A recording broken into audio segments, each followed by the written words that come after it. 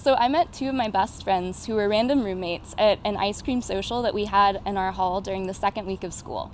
And I had been wanting to join a choir at UNC, but I thought that it was already too late to do so. Then they told me that they had just joined the UNC Women's Glee Club and that they convinced me to join as well. And so now we sing together a few times per week and we always share a meal together afterwards. And I'm so glad that I was able to meet them during my first year here at UNC.